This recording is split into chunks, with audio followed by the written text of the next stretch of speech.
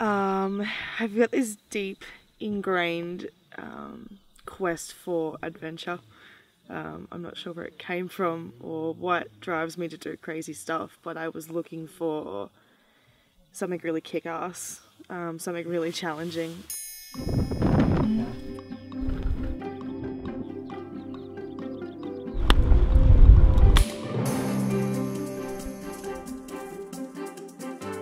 I met someone who was planning on doing the Gobi Gallop, and they told me about it, and I just immediately thought, like, that's awesome, I want to do it.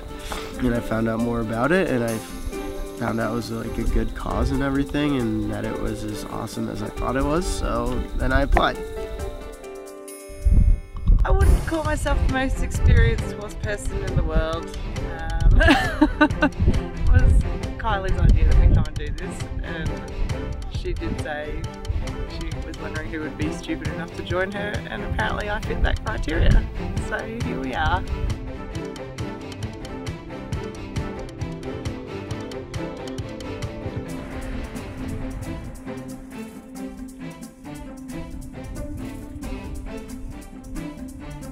When people ask about it, I try to make it very clear that, you know, this isn't just an adventure, like it's for a really good cause. The Gobi Gallop is a tremendously special thing for me.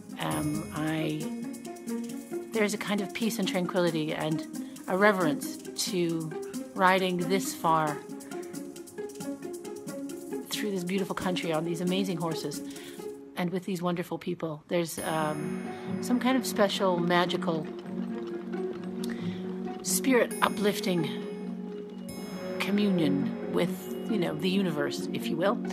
And getting to do it with a group of people who used to be strangers and now are great friends for life is something that I find very special. I think in life not many people have the opportunities that I have to share such a very deeply moving experience with people.